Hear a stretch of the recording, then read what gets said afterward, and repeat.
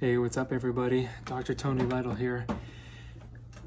I feel led to continue to make videos on my channel, but I think the Lord wants me to make videos kind of talking about my testimony, kind of talking about what He's done in my life as an inspiration to people, but also as encouragement for people who are kind of in a tough spot right now. I know there's a lot of believers in tough spots right now. I also wanted to do it as to give my testimony as a way to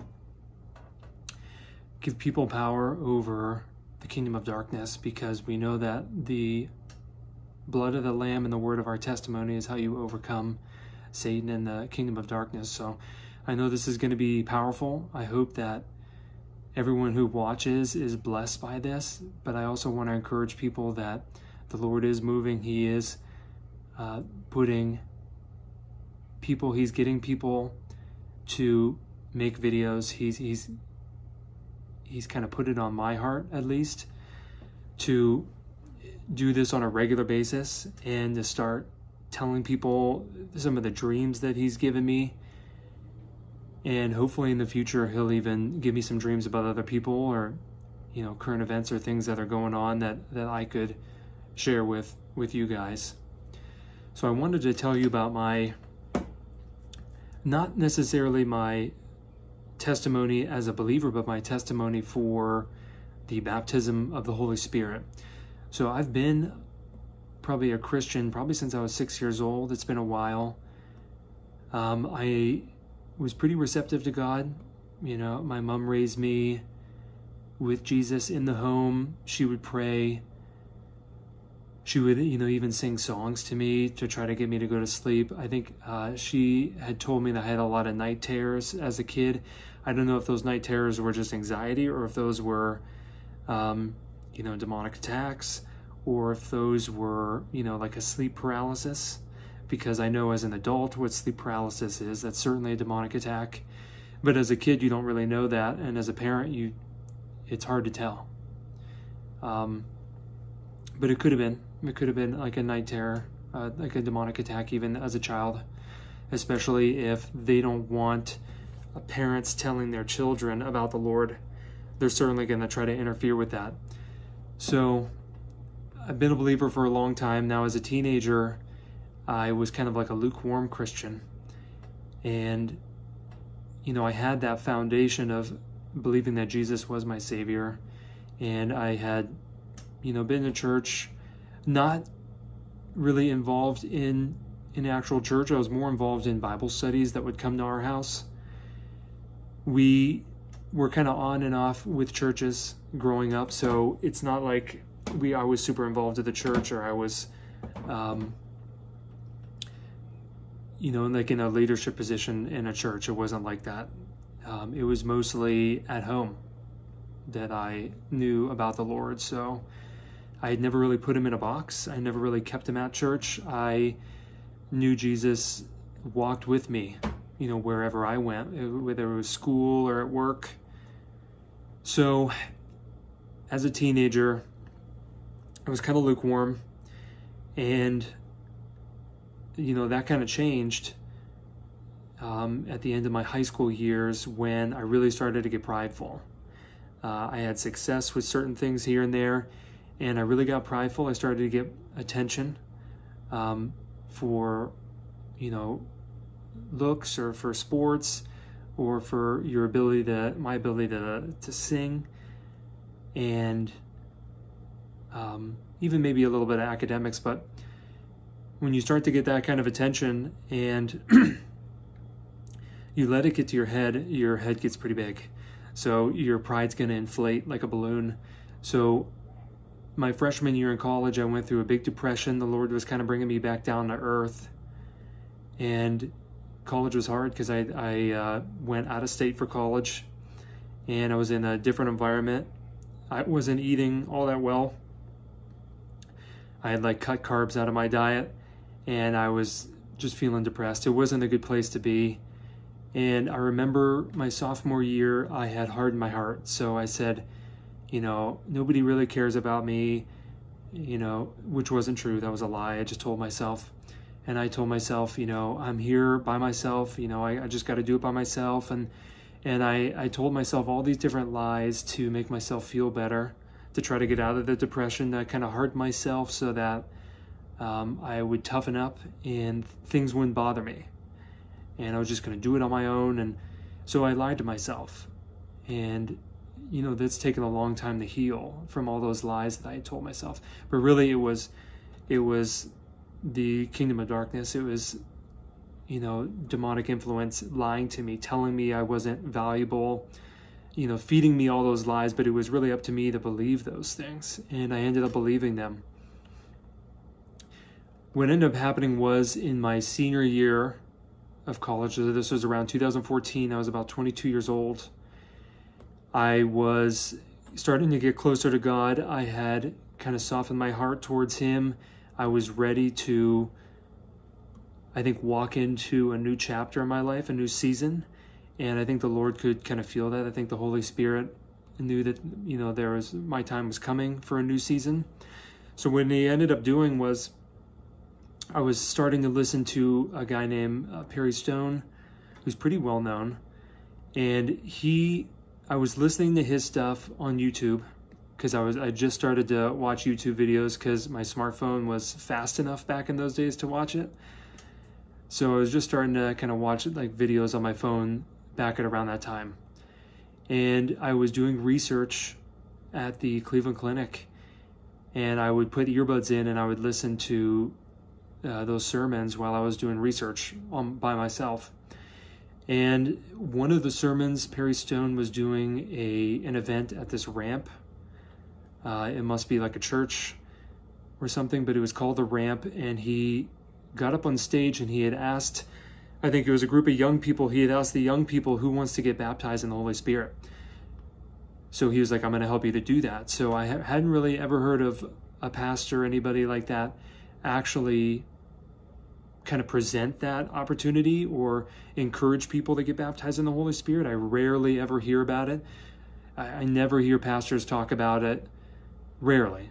Maybe the pastors that are kind of like spirit-filled will talk about it, or maybe the Pentecostals will talk about it. But I mean, growing up in Pennsylvania, not a whole lot of Pentecostals where I grew up, so you just don't hear people talking like that. So I was pretty interested, so I was like, yeah, I'm going for it.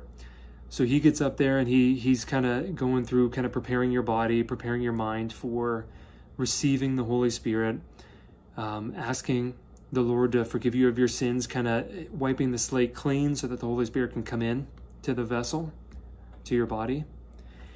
And then he kind of encouraged us to pray and do that. And as I was doing that, I actually felt this spiritual electricity. It was kind of like a fire and an electricity and kind of like a wind, all wrapped into one. And it was a sensation that started in my feet, but it started from my feet and it started to come up my legs, up my body, and all the way to the crown of my head.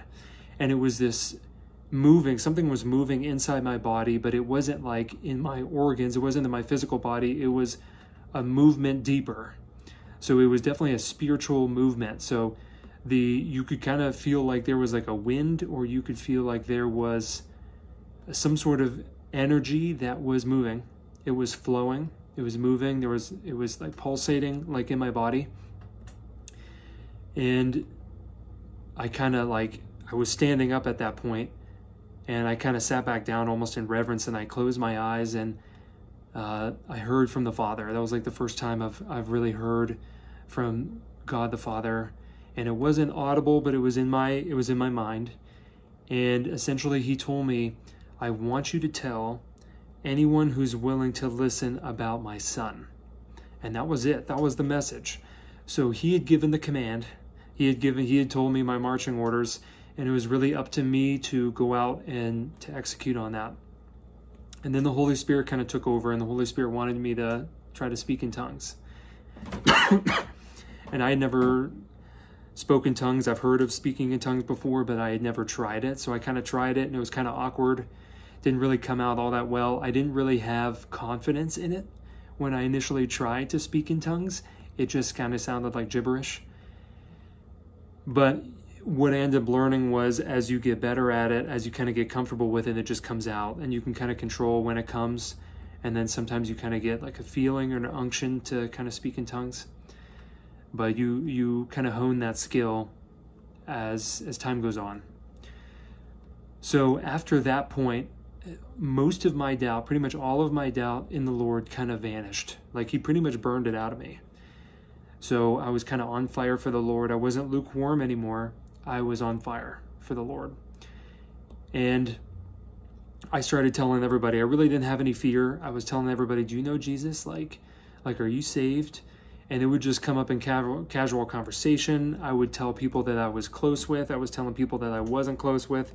So I really just wasn't afraid. I wanted people to be saved. I wanted people to know and experience what I experienced.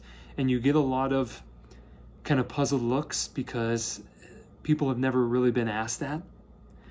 And people don't really, they kind of look at you funny because they're not used to somebody who's actually passionate about the word and passionate about saving people and talking about Jesus. So I would get responses like, well, I've gone to church before and I don't really know. And people don't really know how to respond to it when you truly ask them straight up.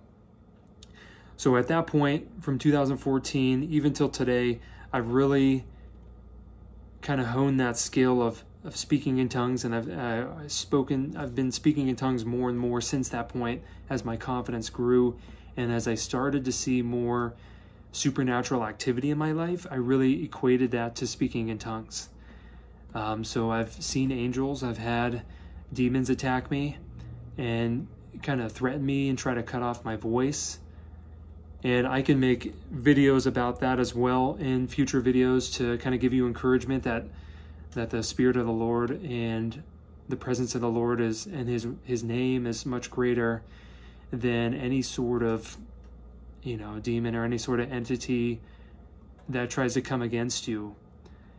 So his name is higher than all names. So I wanted to give you that testimony as an encouragement that you're not alone in the fight. And for those who are not believers, I want to encourage you to ask the Lord, ask God if he's real. Ask that if you have a lot of doubt about him, just ask that he make himself known to you. And do it not in a mocking sense, but do it in a genuine sense. I want to know if you're real. If you're real, I want to have a relationship with you. I need help. Please help me. If you humble yourself and you truly ask for help, he will help you. You don't have to be a believer. He will help you, and he'll want a relationship with you, but you kind of have to humble yourself. You have to ask him. He's not going to force himself on you. So like and subscribe this video if you like this kind of content. I will continue to put this kind of content on my personal page, the Dr. Tony Lytle personal page on YouTube, and I will continue to make more of this spiritually minded, Christian kind of content on this page, prophetic kind of content. And if you have any questions, you can put those down below in the comment section. And you can even give me ideas for future videos. If you want me to talk about a certain topic, we can discuss that. I think that would be pretty powerful. So I will see you on the next one. Be encouraged and put your faith in the Lord and not in yourself. Be blessed, guys. See ya.